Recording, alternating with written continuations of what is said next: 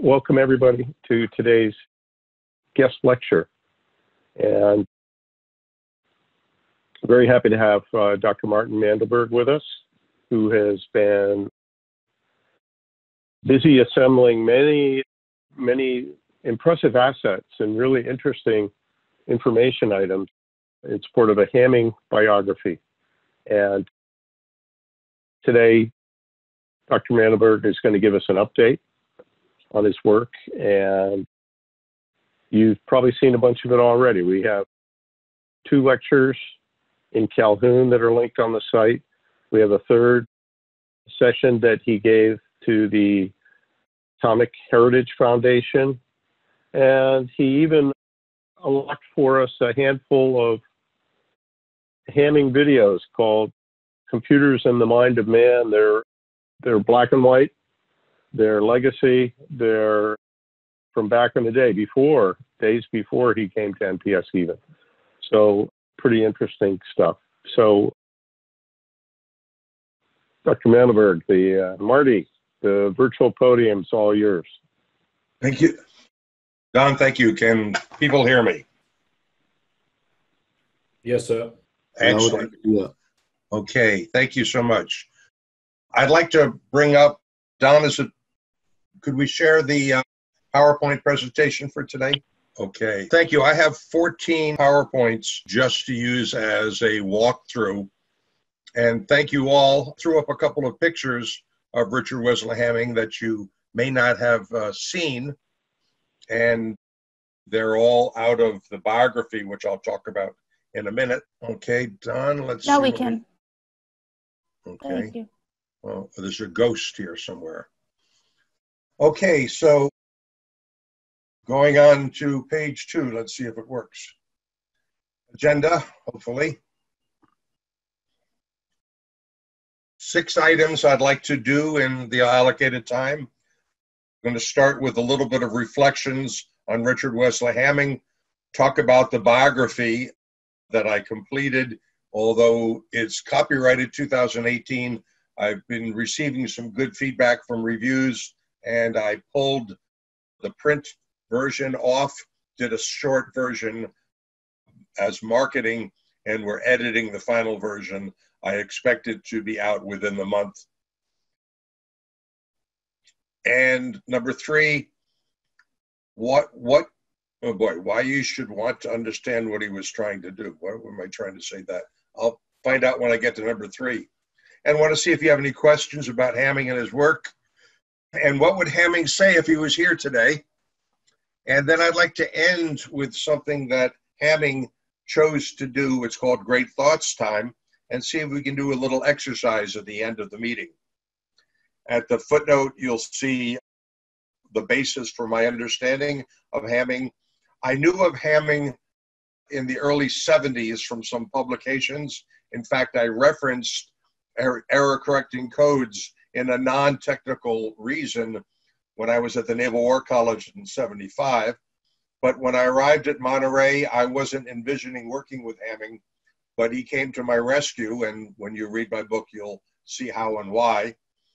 And he was my advisor from October of '78 through June of '82. And I decided in 2017 to create this legacy project of Richard Wesley Hamming, started researching the way he taught me to research, and with my own twist, had a lot of good fortune to meet people like Eleanor Ulanger, the previous librarian at NPS, Tom Roscoe, the new one. Of course, Professor Brutzman was very helpful. Dr. Loomis and others were able to point me into some directions, and I just charged ahead. And I think I have a good story to tell. I've completed the book, and it's just being edited. Okay, let's see if I can page down here. Okay, some thoughts about Hamming. He was born in 1915. As he was graduating, while he was in high school, there were 2 important things in his life. One was the Depression, stock market crash, which wiped out both his parents' families' fortunes, the stock market class of 27. So he had to struggle to get into college.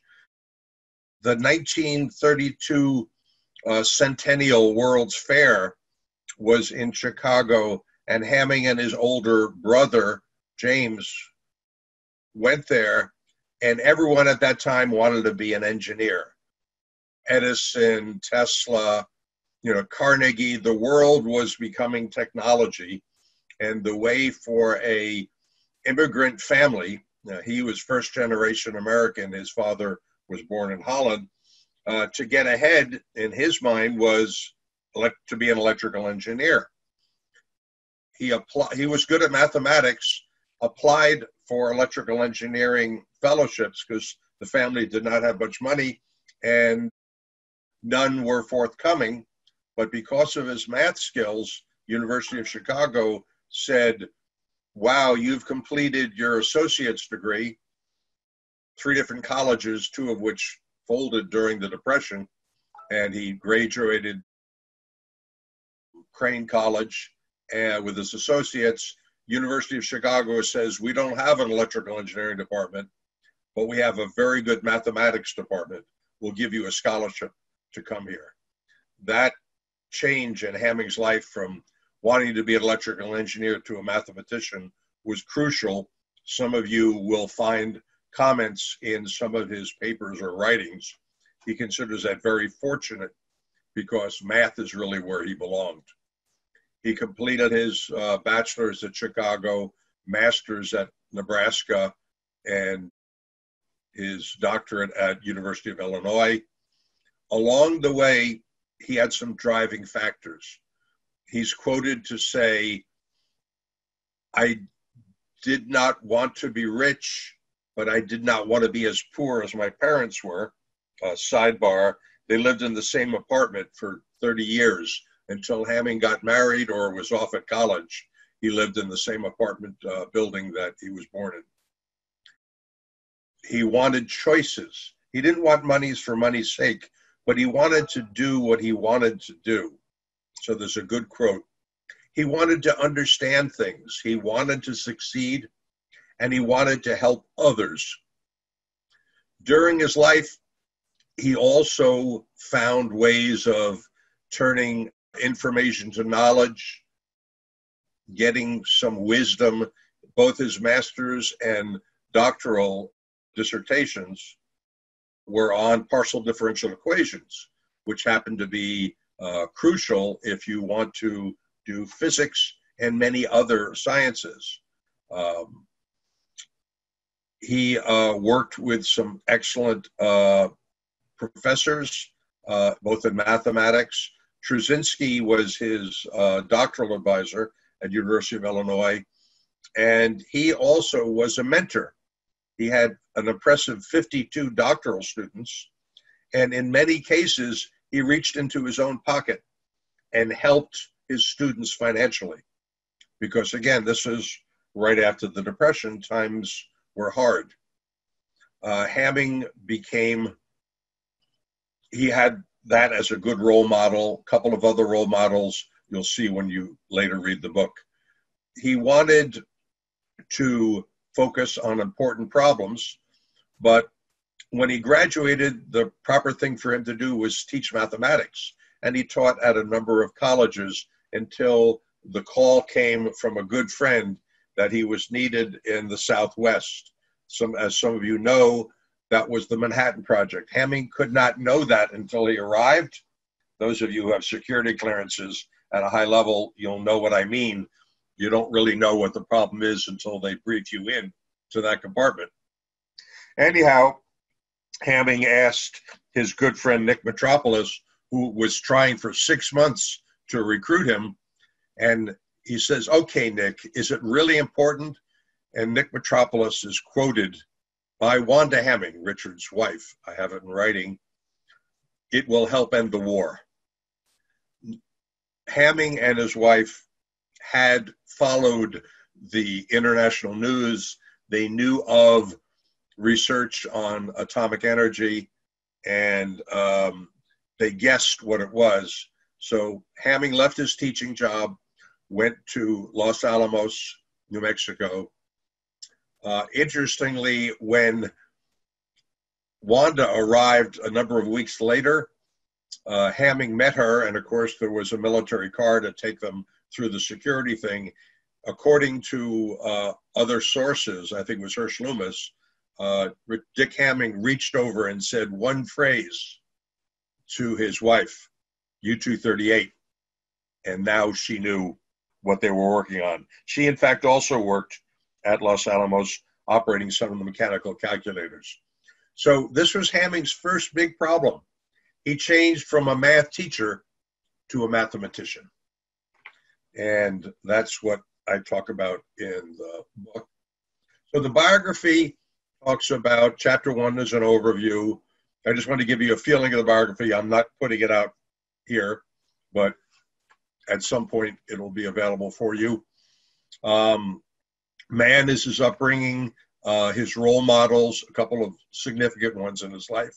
His mathematician, when he worked at Los Alamos and he stayed on, and then a wonderful 30-year career at Bell Labs, which is where most of the work that you're all familiar with Hamming, the error correcting code, the Hamming window, the Hamming distances, the Hamming weights, and many, many other things that the literature doesn't cover.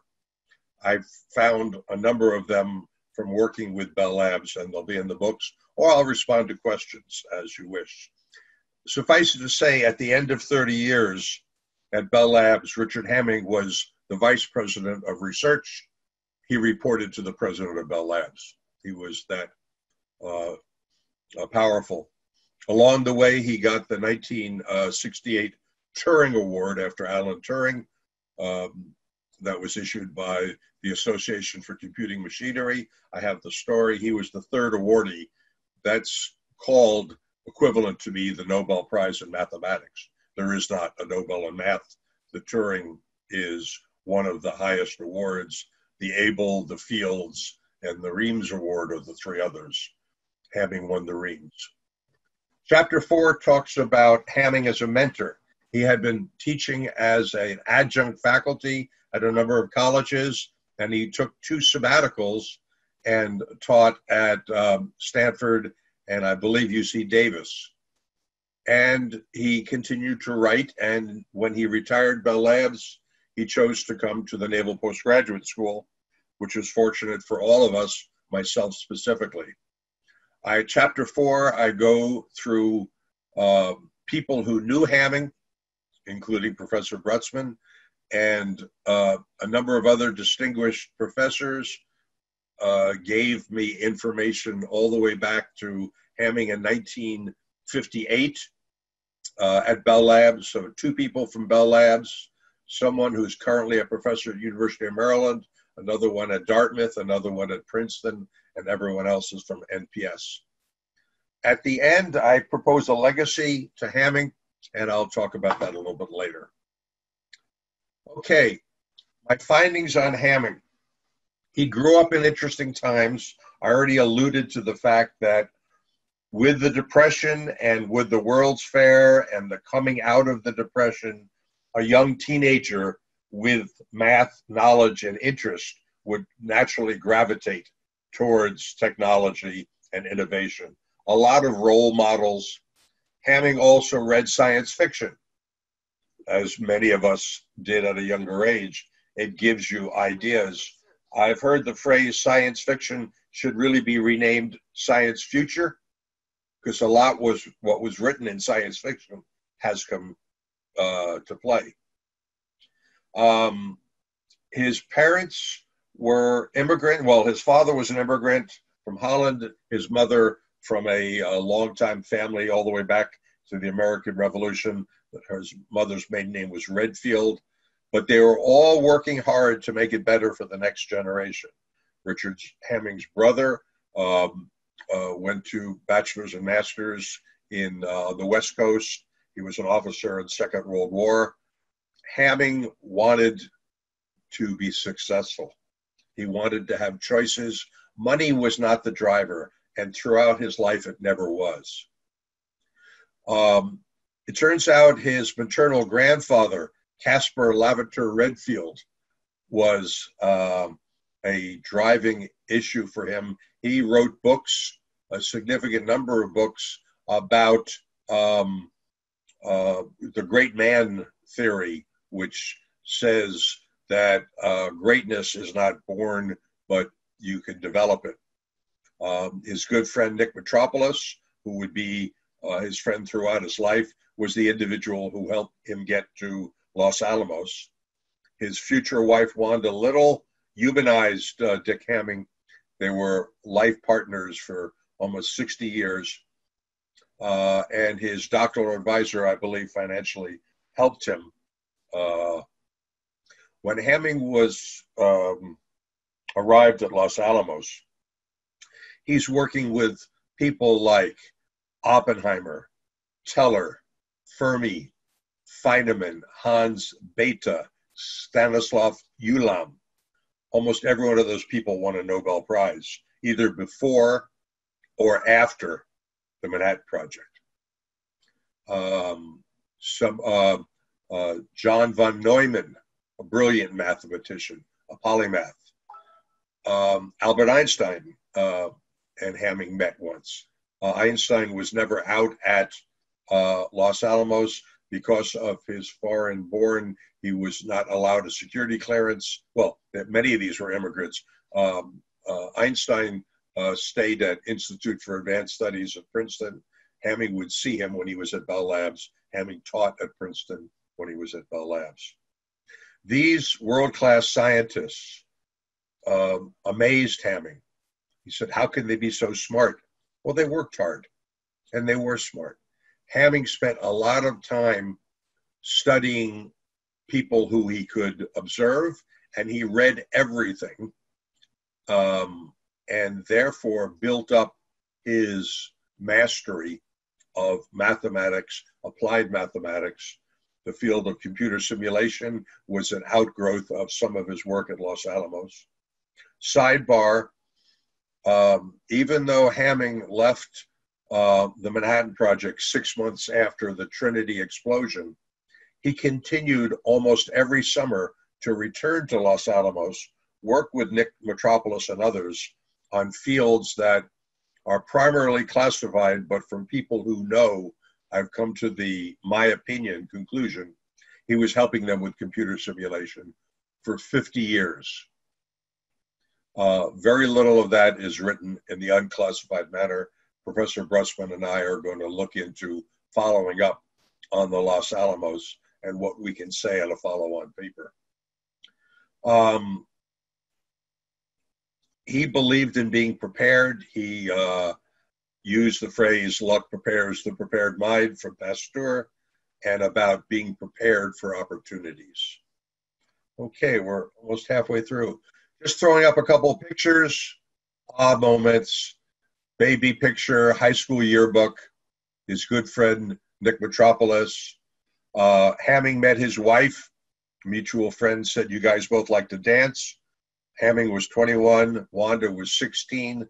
They dated all the time while he was in college. She was also in college. When he got his PhD, that same month or two apart, she got her master's and Phi Beta Kappa in English with a minor in math. They were a good team. They worked together. So University of Chicago, University of Nebraska, University of Illinois. Okay, a little bit of findings. What I was able to find and will be available was Hamming had a reputation for excellence. When he attacked a problem at his 3 colleges, undergraduate and 2 graduate, he did it thoroughly. So his faculty members would probably have given him a recommendation to move ahead. By the way, for his graduate work, as those of you who went through NPS and myself, he received a fellowship. The family did not have the money, but because of his excellence, he leveraged his work. Hamming examined the world-class people, as I mentioned before, and created his own insight and started developing his own thoughts for the future. He had not published much that I can find during graduate school. He started writing when at Los Alamos, and his error correcting code work happened only 2.5, 3 years after the work at Los Alamos, at which point he became very prolific. Over 100 journal and technical articles, 10 books, 3 patents, many students at a variety of colleges during his 30 years. Because of his excellence at Los Alamos, he got invited to go to Bell Labs. Those of you who are interested would to read some of the books on Bell Labs. It must have been a magnificent place to work. The AT&T phone system was a monopoly. They took a small percentage of their profits and hired thousands of master's and PhD graduates, showed them the telephone system and said, do what you want to do at the end of the year. Tell us how it came out. They didn't have to put a proposal in what they were going to do. They were given a free wheel, and AT&T had some very smart managers who knew how to manage researchers since they've been around for a while. And it was an amazing time from 1946 for a 15, 20-year period. Some of the inventions that came out of Bell Labs, obviously the transistor, you may not know, the solar cell, error correcting codes, communication satellites, video and audio recording synced up. There's quite a few developments and patents that came out of that Bell Labs. I would have loved to have worked there, but I didn't have the grades at that time to get brought in. Hamming was also successful in working with others. He helped form the Association for Computing Machinery, the ACM.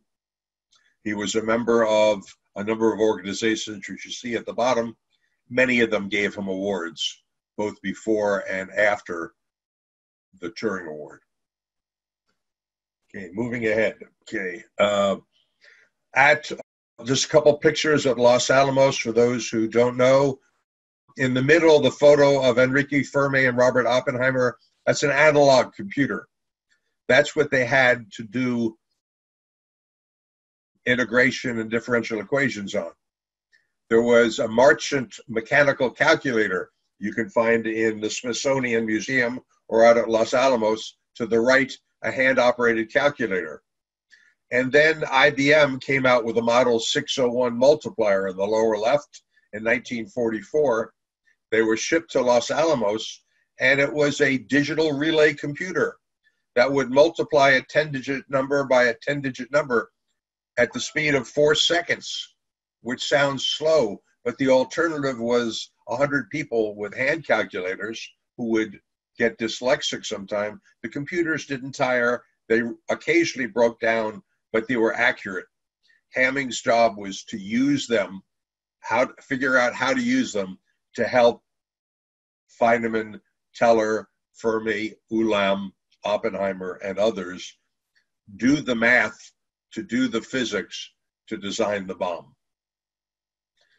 16 July 1945, the test at Alamogordo, codenamed Trinity, was the first weapon.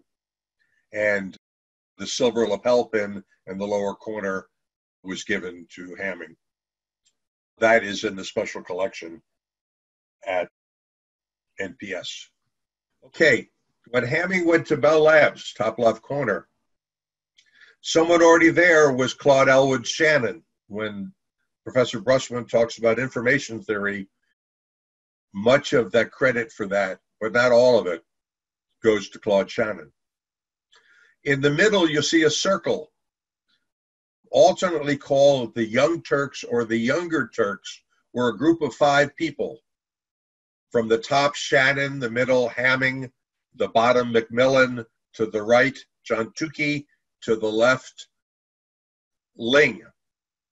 These 5 people worked in a collaborative environment at times, and then by themselves at times.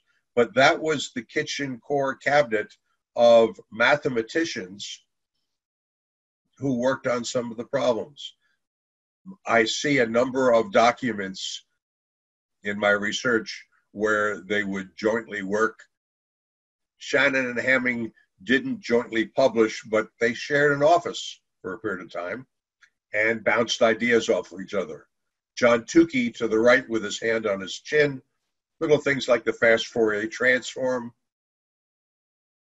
All of these people won major awards, and some of them credit each other for help. You can see Hamming in the top corner with Bernard Holbrook, a piece of machinery to develop to demonstrate error correcting codes. Sidebar, Hamming had the idea of error correcting codes in his head because he published in 1947-48 an internal tech memo. Bell Labs loved it so much, they said, we're going to get a patent. It's going to take a year and a half, polish up your words, and then it'll go in the Bell Systems Technical Journal. Meanwhile, Claude Shannon developed information theory, and the two of them published within a month of each other in 1950. But Hamming's error correcting work and Shannon's information theory work were right on top of each other, time phrase. The Turing Award that Hamming has, there's the picture, and again, that award is gold, and it sits in the Dudley Knox Library. It was donated by the family.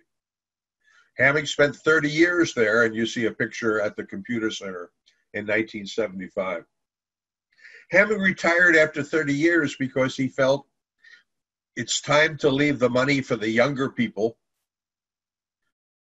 He was already 62 years old. He had a 30-year nice retirement. He had enjoyed teaching, and he decided that's what he wanted to do. And if you read in the book, you'll find out he chose the postgraduate school Monterey by choice. Okay, here's a picture of Richard and Wanda Hamming coming to Monterey. He arrived in September of 1976. I arrived a year later, and a year after that, I started to work with him. Picture of him in his office. Yes, you notice in the upper corner, I've put Hamming looking over all the slides at us. I think he's out there looking at us right now. I believe that he's at a different level.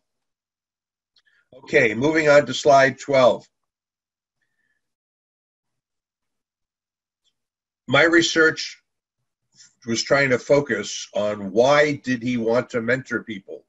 Why didn't he just retire to a big job at Stanford and give talks and write papers? He wanted to come to NPS because he saw motivated students, future admirals, he would call them, future professors like Don Brutzman, who was a student in his class. And Hamming liked the energy and the focus. So he chose NPS at a much lower salary than he could have gotten at Stanford, but he wanted the freedom to do what he was doing. I was able to interview 15 separate people. 8 of them gave me enough information to include them in the book, in addition to my story and his impact on helping people. Hamming became a mentor, and once he chose to do that, it was all in or nothing. If you had an issue and you sat down with Hamming, either he would help you come to a way of solving it in that first meeting, or he'd get back to you. It was all or nothing. He didn't go off into side issues once he came to NPS. Okay. If Hamming was here today, he'd be 105 years old. He'd be amazed by the technology of your smartphone, but not really. He saw the powers of 10 that have happened on a regular basis. So I'm now going to open up to this next phase. What would Hamming say if he was here today in this class? Would he say the subtitle of his most popular book, Numerical Methods for Scientists and Engineers, which has had like 8 printings, including like 7 languages, including Russian. I've met 2 members of the Russian Academy of Science, and they said, so you were Hamming students. We used his book. Would he say the purpose of computing is insight? Would he say it's better to do the right problem the wrong way than the wrong problem the right way? I think he would do number 3.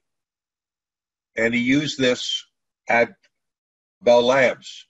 He would sit down with people, listen to them for a while, and then he would say, what are the most important problems in your field?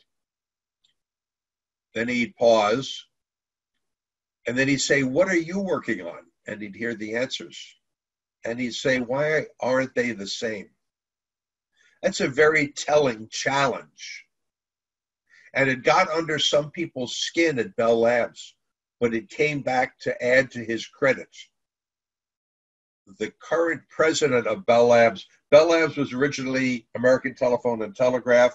Sometime in the mid-'80s, I believe, I could be off a few years, the Bell monopoly was broken up into the regional Bell operating companies, and Bell Labs was split into a couple of parts, and the part that Hamming had worked for was sold to Alcatel-Lucent. That worked for a while.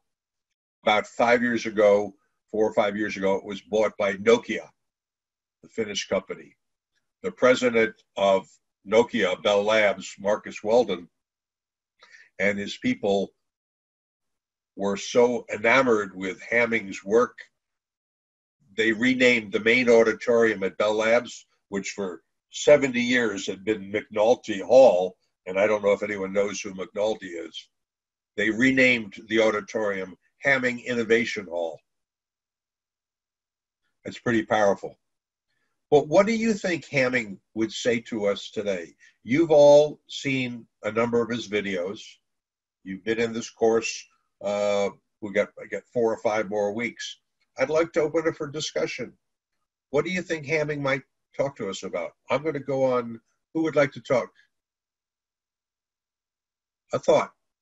It doesn't have to be right. It's just a discussion item. I think he would be very impressed on all the technique we utilize today. He talked about 25 years ago, and maybe today he would talk about electricity, hydrogen, or something else, maybe something that will drive us in 20 years or 20 years down the road. So he would adapt all the things we already have done and would come up with a new vision where we would see the world in 20 years. He might well do that. Somebody else?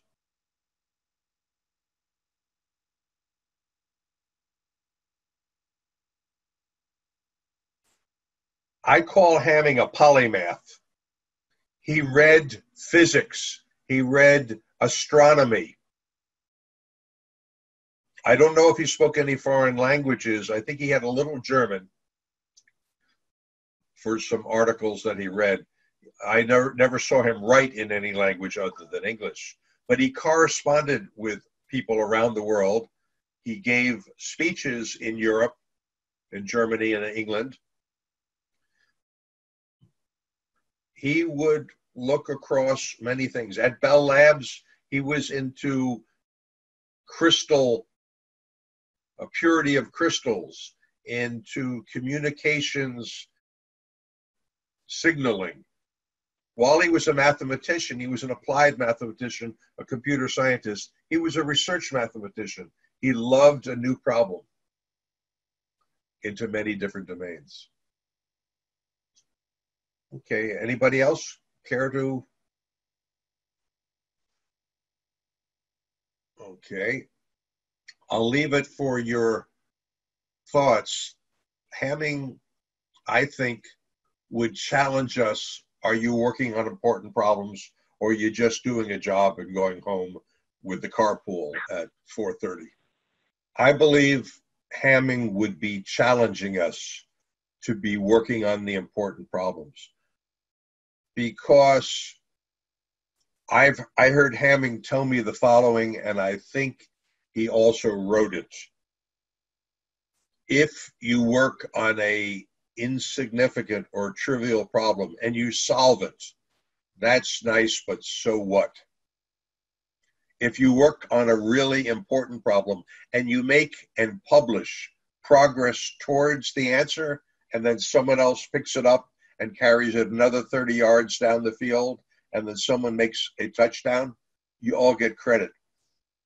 And that's the job of a scientist, is to write, lecture, pass your ideas along, not keep them for profit. That's why he liked academia rather than industrial research. And he published a lot. The book that's the basis of the course you're in right now is the culmination of all of his other books and all of his work since he was a student at University of Illinois. I think he would pick a variation on number 3. I'll leave that thought with you. I'm going to go on to the last chart. If you haven't come across it in some of the things you've read on Hamming, you'll get it in the last lecture when Professor Brutzman talks about you and your research. You and your research is probably Hamming's most remembered speech, and he gave a number of it. 10 years after he left Bell Labs, he was invited back to then McNulty Hall, where 1,000 people heard him give the speech, You and Your Research. He had written it and given it before. It wasn't written specifically for Bell Labs. But it was so powerfully received that he got a lot of accolades. And 4 years ago, when Nokia president Marcus Weldon, who was a chemist by training, took over Nokia Bell Labs, he got permission from the ACM and printed, I believe, 500 copies of that speech, gave it to all his managers, and with a simple 1-sentence command, now read it and do it Hamming's way. And then he named the hall Hamming Innovation Hall. That's in Murray Hill. It's a very powerful end to the course, and I'm glad that you're going to be able to get to it. You have to read it a couple of times. But in it, he says, if you're going to work on important problems, you've got to devote and cut out the time. It's nice to say, oh yeah, I'll get to it after I solve everything else on my to-do list. Hamming knew that humans could be busy with other things. So Hamming consciously got all of his work, the work he was doing with others and for himself, done by lunchtime on Friday. And then starting with lunch and for the rest of the afternoon and evening, he would attempt to surround himself by smart people and say, what's going to be the future of the Bell system? What do we need to work on? He called it Great Thoughts Time. It didn't matter if it was impractical, if it required something on the periodic chart that had not yet been developed. He wanted to discuss and capture. He was a futurist. And if you don't talk about it, and if you don't write it down, it's as if you never did it. Hamming made me promise to teach, and I became an adjunct faculty member at a number of colleges as I moved around the country. In 2005, I became a full professor at a small college for a while, and I've had 2 master's students and 2 doctoral students. Professor Brutzman has had many more. And Hamming says, you must teach, because if you can't teach it, you don't understand it. You must write articles. And I encourage all of you, either writing about your thesis or another topic, get in the habit of writing. It could be a 500-word article, or my book is 100,000 words. If you don't write, it's as if you didn't do it. And so he wanted me to write, teach, lecture, public speaking. If you can't communicate your ideas to your boss, or to somebody else, it's as if you didn't do it. That's a part of important efforts. So again, I'm going to open up, and maybe we have some wall talkers right now. Within your service, Navy, Army, Air Force, Coast Guard, Marines, civilian side, what are the important problems in the next 5, 10, or 20 years? Let's use this discussion among this cohort of people. Maybe a year from now, you'll get back together with some of these people and said, remember that crazy idea of what we were talking about on the day in May? Maybe I just read something, and maybe we can carry it a little farther down the field. So let me open up. Within your service or within your organization, if you're out in industry now, what are problems that we don't have solutions for us today? Let's talk about the problem domain. Who would like to go first? John. I think within the Marine Corps, a lot of it's the age-old problem that we've always had of how do we maintain relevance and separate ourselves from the Army so that way Congress doesn't get rid of us. And then combating the emerging technologies and that we have the emerging technologies over our adversaries. A lot of that comes with AI or hypersonic type stuff, which is the current issue. I think the future issue is going to be more integration of space systems and possibly the militarization of space. Okay. If I could ask you to take your first issue about relevance so that you're not just Army, version 1 of the Army or the version N of the Army, could you think about 20 words? And if you can't do it now, I'd like you to think about doing it over the next week and write your problem statement in 20 or 30 words and choose every word succinctly and put it on a piece of a Post-it and put it on the wall. And every week at a certain time, look at it. And you never know when you can start down the path to success. If you're comfortable with it, share it with your other cohorts. And that way you've got people focused on the specific words rather than the loose concept. Good, John. Somebody else?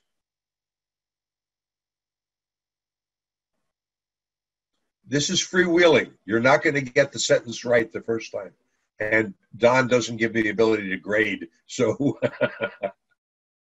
I'm doing this as your first open-ended great thoughts session. You can grade if you want, Marty. This is a discovery process here. Why not? Whatever you say, Don. I found it a useful exercise when I started this, and it helped my career. Mike, I can't see if you're raising your hands, or Lauren or Bert, because you don't have your screen on. Any thoughts? You're quiet.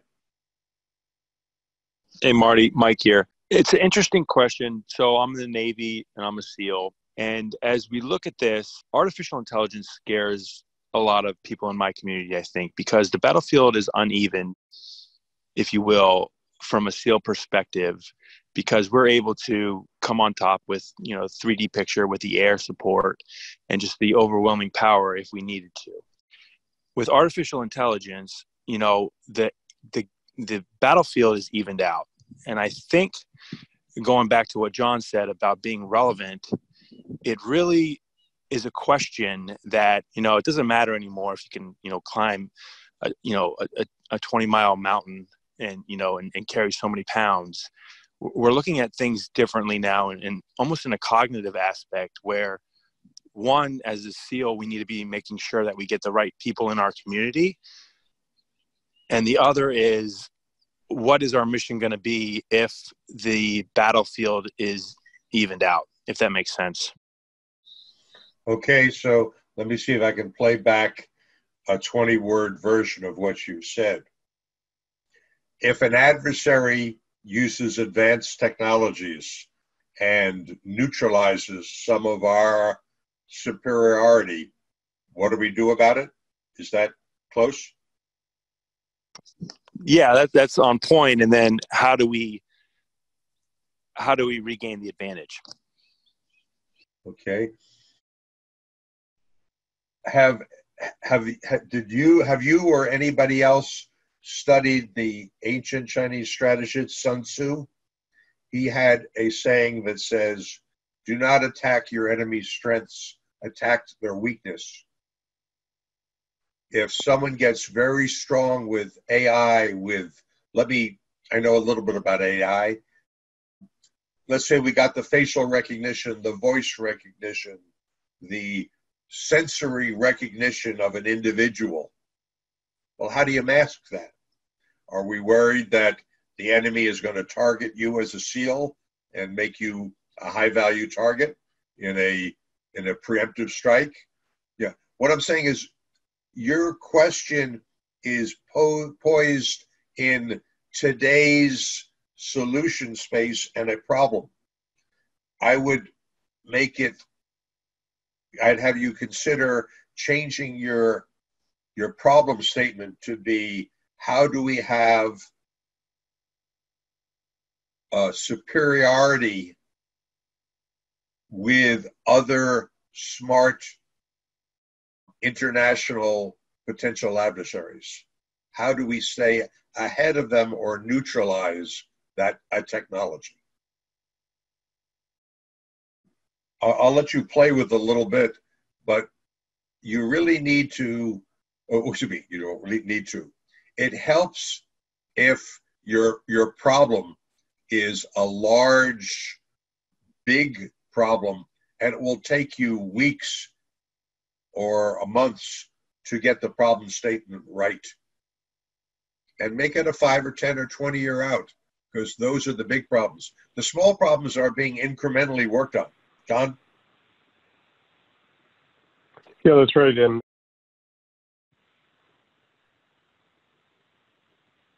thinking about what the right problem is takes time and is not always clear. And I think that was part of the lesson learned with Hamming, and indeed us re-asking these hard kinds of questions every Friday.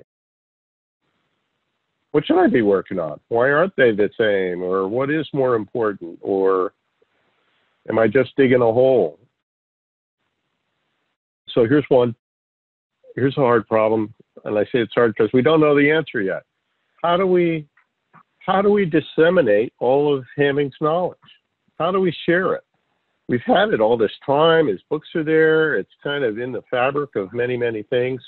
Yet he spoke to some, if not eternal truths, then at least eternal challenges and eternal methods for progress that we can all benefit from. So in the context, going meta here, in the context of this course, I've always seen that as, wow, how do we do that? Because people keep giving us tools. You know, we have some fancy things this time around, or at least fancier than last time. They might look pretty crude later.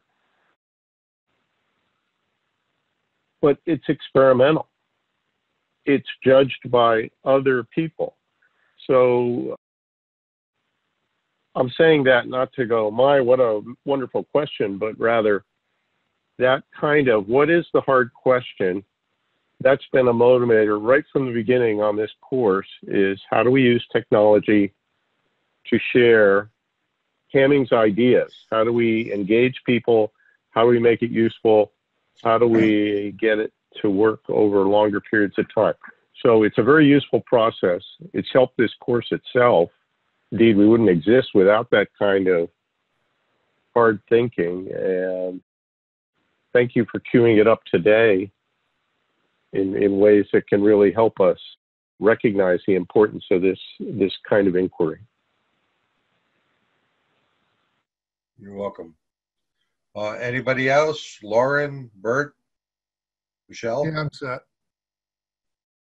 From the general idea that time is the only resource that we can never get back, we do a really lousy job of dealing with time synchronization, And that is basically a pervasive problem through almost everything.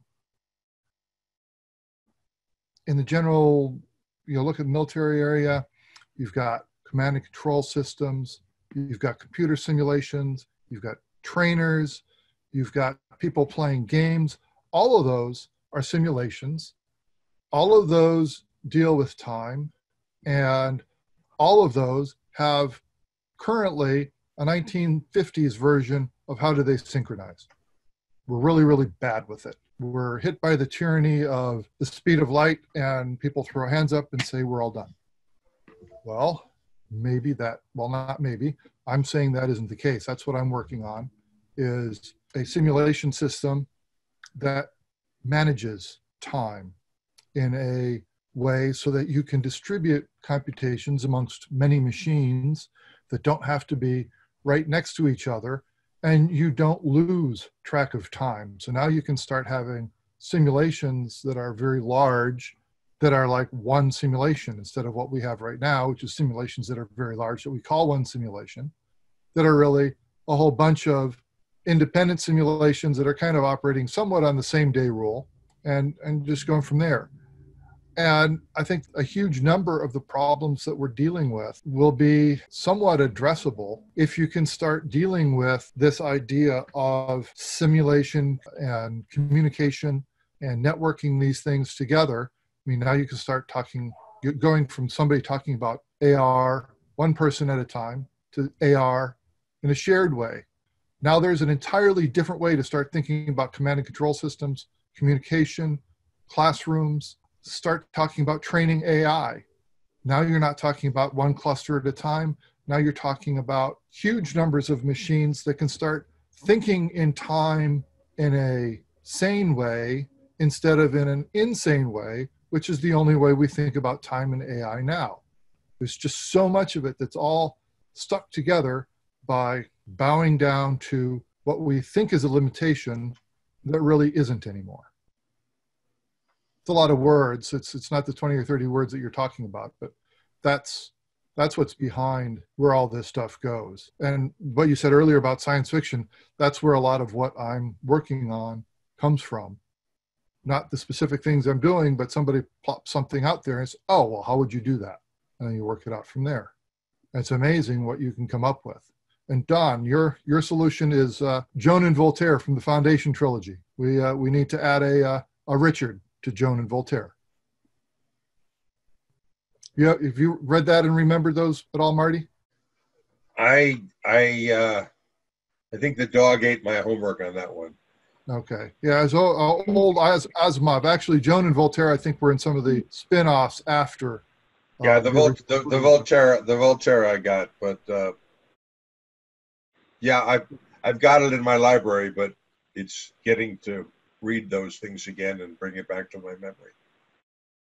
It's not easy to pull together a hard problem, and it's very hard to do it alone.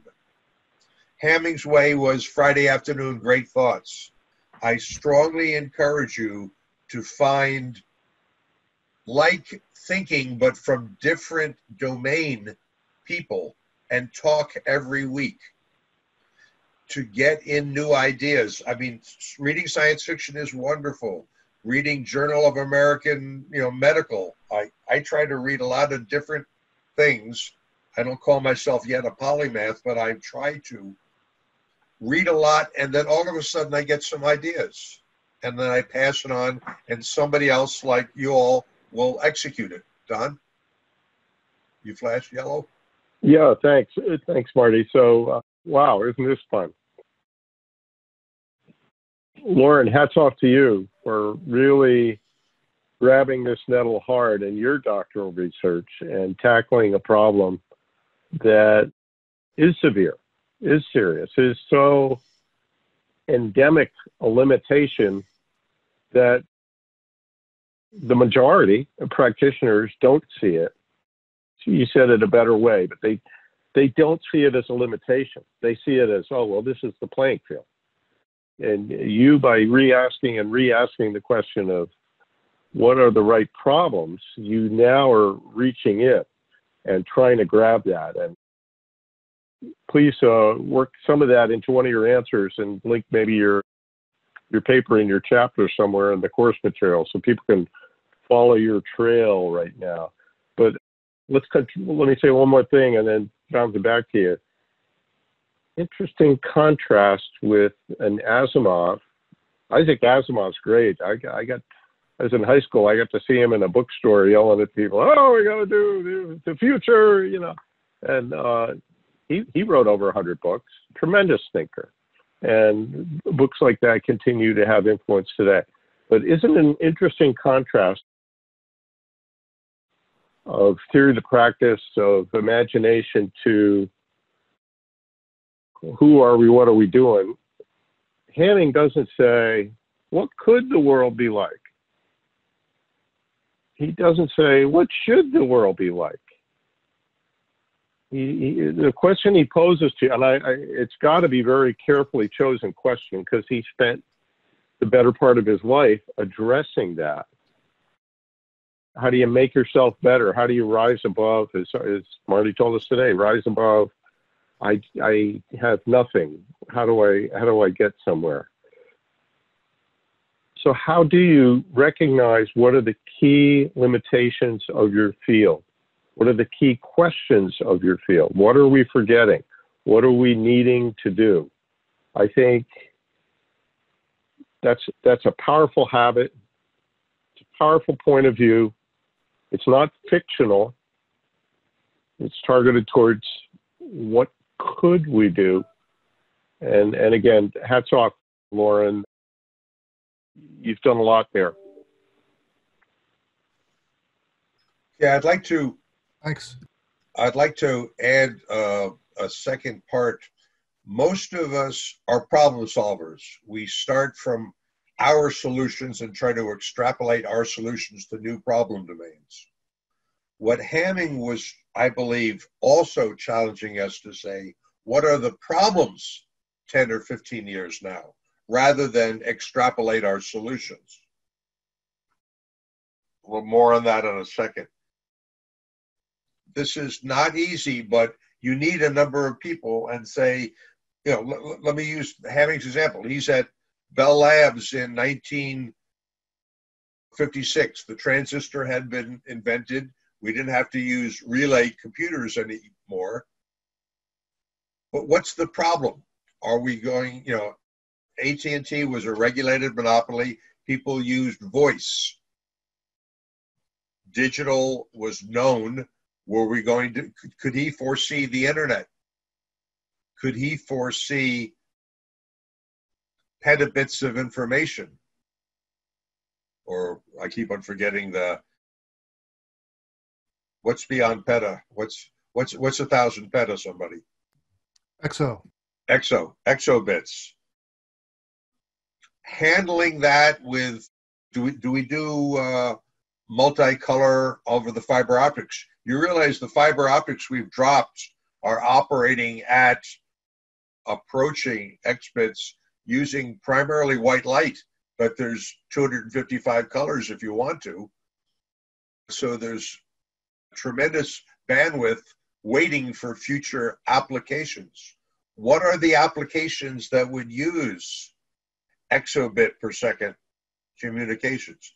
Are we going to have the holodeck on Star Trek?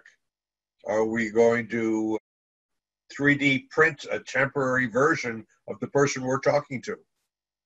Don't know, but that's extrapolating our solutions. Hamming said that's the jobs of engineers, and many of you and myself, my degree is also in engineering.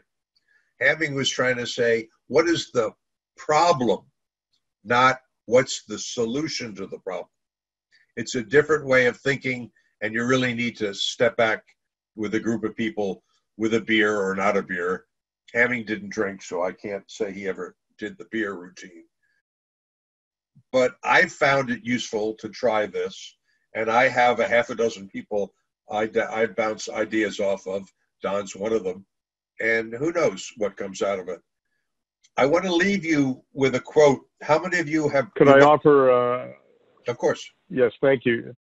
Thank you, Marty. Let me offer a Hamming story, first-person Hamming story, that you're along that thought direction. Okay, so I'd seen Hamming talk a few times, knew him, took his probability and statistics for a computer science students course, and great respect, you know, what a guy. And so here I am working on my PhD program. And one of the things, the requirements always change, but at the time, one of the requirements was, well, pick some of these courses you don't like, which is good. It stretches you. So yeah, take this course, and it's all about theory of computation. What is computable? And Marty, if you extrapolate, well, it's getting faster and faster. What happens when we have infinite bandwidth? What happens, as Hamming says, we get the physics department to finally fix the time travel problem? Okay, well, maybe they're working on that actually over in the quantum category, but I had a real problem in this course with how they presented a handful of proofs that said, well, we're trying to prove by induction and prove by counterexample and prove by the absence of contradiction that something is true. And it had to do with TNP complete, if you happen to be familiar with that kind of thing, theory of computability. And they had all these great elaborate things, and this is the mid-90s, there's been more theoretical work, but they pushed really hard on, okay, look, no matter what we do, we cannot disprove it, so therefore it must be true. No, really. So, study the book, you know, Dr. Hamming, can I talk to you? Yeah, sure, come on in, come on. So I go in, I didn't bring chocolate, I was too upset. And describe this problem.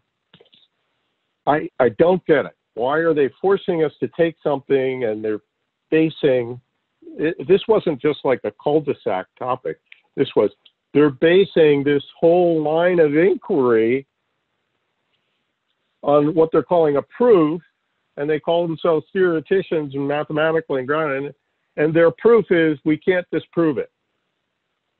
And how can you base so much stuff on it with so much confidence when your fundamental building block isn't correct? I give you the long form because that's a minor, you know, a de-amplification of, I was kind of motivated at the time because I was like, I can't talk to these people. Who can I talk to? What can I? My advisor said, oh, go talk to Hamming. Okay, yeah, okay. So I talked to Dr. Hamming. So he hears me out. You know, he's giving me the look. And he knows all about this, I can tell. He knows all about this issue. Long silence. I'm looking at him, and I'm looking at him, and he goes, well done. Know your enemy.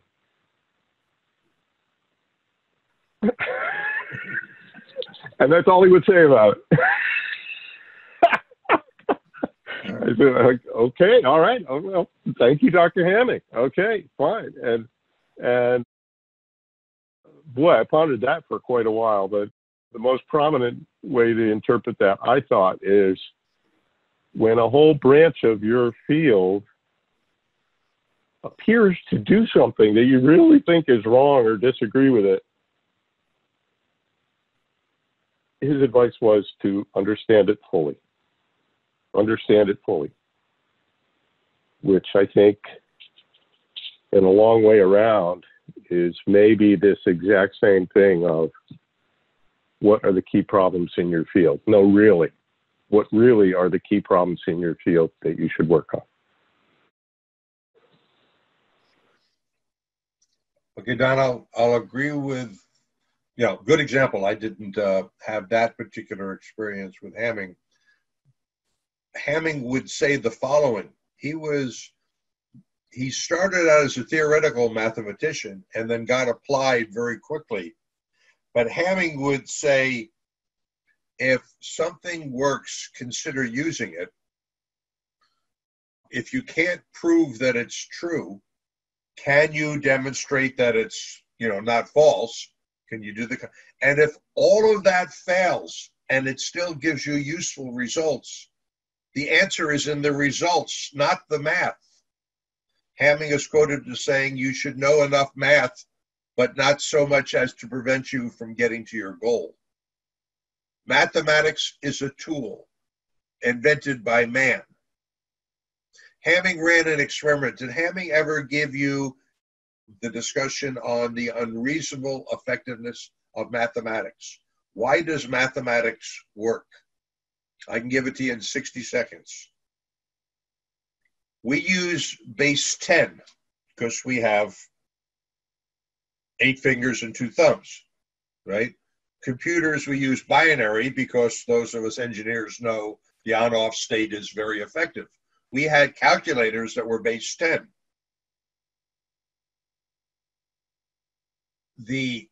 Hamming took all of the universal constants he could find, Avogadro's number, hundreds and hundreds of constants, and he said, we're just one species in this insignificant galaxy, according to Carl Sagan, and we do all of our math in base 10 because we have 8 fingers and 2 thumbs. The ancient Peloponnesians for a while used base 20 because they had open-toed sandals. I think that was a little joke there.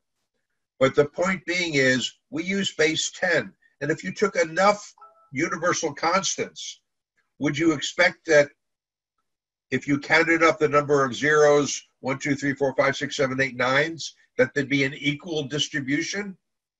This is a mathematical exercise.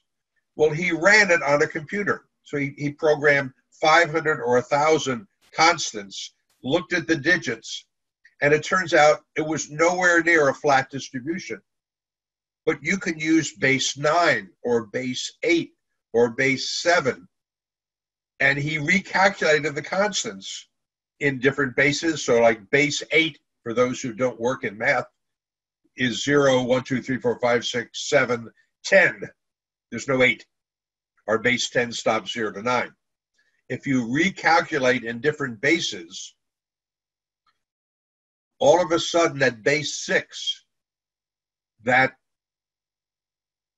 distribution of 0 through 5 came out nearly flat for the 500 constants. Hamming wrote this up. I don't know if it was in a major paper, but let me just put my hands up here. Base 6, does anyone remember E.T.? How many fingers did he have?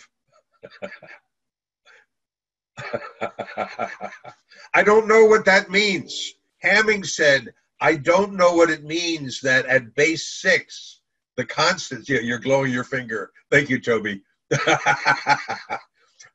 At base 6, things work. Toby, please say something so we get you on the screen with your finger. Let me call home. E.T. call home. So Hamming mind would go that way, and I encourage you to have think 4 impossible things a day. If you want to be a scientist, if you want to be part of the future solutions, you've got to do great thoughts. I mentioned Carl Sagan before. I'd like to give you one of my favorite quotes from Carl Sagan, and this is as an encouragement for you to write and read outside of your field. This is on the opening page of Cosmos, Carl Sagan's first and most powerful book, I think. And he's talking about a book. A book is made from a tree. It is an assemblage of flat, flexible parts, still called leaves, imprinted with dark, pigmented squiggles. One glance at it and you hear the voice of another person, perhaps someone dead for 1,000 years. Across the millennial, the author is speaking clearly and silently inside your head, directly to you. Writing is perhaps the greatest of human inventions, binding together people, citizens of distant epochs who never knew one another. Books break the shackles of time, proof that humans can work magic. I give you the book. Read other great books. Write great articles and books. Buy my book.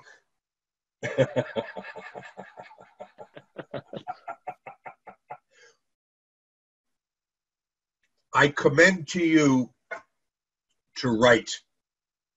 It will open up your thinking, whether it is a 200-word article. Hamming would, up until about 8 years before he passed in January of '98, Hamming used I think it was a Royal or an Underwood upright typewriter. Only in this last 8 years of his life, in the '90s, did he use a terminal. He was comfortable with a typewriter. I have letters written to me by him on a typewriter. But he wrote, and so each day he would write a 1 or 2 or 3 page notes on things. When put together, he had a book. Along the way, he used it for a lecture. As an author, I have 5 books. This one is my first biography. It's hard. It's taken me 3 years. A year to research, a year to write, a year to edit. Because I look back at my 200th version ago, it wasn't good. It's better. Write your ideas down. I do it early in the morning. The first half an hour, hour a day, I write. I don't know when Hamming did his writing, but I know he was prolific. There's thousands of pages of Hamming 2- and 3-page things, some of which may never have appeared in a follow-on publication. Some did. I suggest you open up a word processor, put today's date, random thoughts about how do I solve the time variance problem. Back to Mike, I think you were talking about the problem of time. Most engineering and math solutions assume that time is invariant. It's not. It's just most of us don't know how to handle that dimension. Some people do. I commend to you good authors. Carl Sagan's got a new book out on ancestry. Ancestors, my wife's reading it. She says it's exceptional. I commend to you when you leave NPS as you move forward in your career. I had a very early boss and I started writing. I got out my undergraduate college at 69. My master's was in 72. In 71, I started writing for journals and things. And I have about 60 publications. My old writing wasn't good, but it was the start. You have to pass your thoughts on to others, and then people can see what you are saying and improve it. End of lecture. Are there any questions about Hamming that someone wants to throw at me? He's been in my head and in my life for 6 years. I might be able to fill in an open question. Did Hamming like Monty Python at all, or any of the? Was he inculcated as a true geek? He wasn't an engineer, although he did have model railroads. And if you want to see it, go to Hirsch Loomis's office in Spanigal, the 4th level. Hamming had a train set. He liked, if those of you remember, I'm trying to think of the proper word, the 5-line cadence limericks. But remember, Hamming was born 1915. So if you say the formative years are 20 to 40, that's 1935 to 55. A lot of his habits and likes would have been in that time genre. I think Monty Python is more our generation.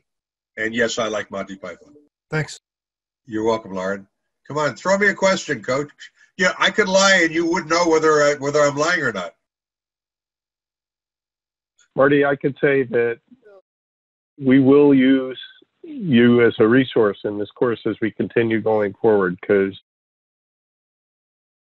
it's easy to see that our question list has grown another size or two since the beginning of this course. So thank you for all of your efforts, not just in the biography, but in the course and this entire activity of communicating the Hamming legacy. You're welcome. I had to do it. I woke up 3 years ago and said, I wish I had time to sit down with Richard and Wanda Hamming and ask them questions before they passed. Richard Hamming died of a heart attack. There were no obvious symptoms beforehand. He taught a course that ended in December. He was an emeritus professor. He didn't have to teach. I have pictures of him at a Christmas party that year. By the photograph, you don't see an ailing person. On the 6th or 7th of January, he went to bed as normal and didn't wake up. Not a bad way to go, folks. He's left behind a lot for us, but he wants you to not mimic him. He wants you to pick and choose the tools that Hamming, and I commend to you Richard Feynman, if you can see his lectures. A brilliant teacher, contemporary. He passed a number of years ago. Some older mathematicians, some older physicists. Look outside your field. And if you want to be effective in what you do, get some role models even now.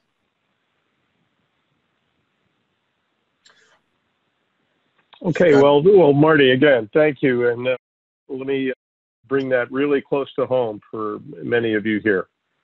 Entry point in this course. How does studying Hamming help your thesis? All right, crunch time. You're finishing. Work it in there. And I'll even give you an extra inning. When you hand it into the thesis processor and they crunch and chunk and look at your formatting and your semicolons and whatnot, you can still write, and you can add another page on your motivation if that helps your work. And even when that deadline passes, you can still be thinking and adding it. So welcome to the frontier. Welcome to the journey. Please apply Hamming's great guidance and put it in your thesis. Postscript on? Okay, postscript. When you do a PhD, it's expected you'll publish either before you complete your degree or thereafter. I had 3 publications and 1 keynote presentation at a conference. At the master's level, publish. Get into the habit of writing. And again, make your first paper 500 words. And you'll ultimately get it longer. Some of Hamming's brilliant writings are 1.5 pages long. Don't feel like you have to do another thesis or another dissertation. Capture your thoughts, submit it for publication. Right. So great advice for all of us. Thank you all for participating today. Have a safe, vigilant, productive week. See you next week. Thanks. Have a great week. So long, everyone. Thanks, Marty. You're welcome.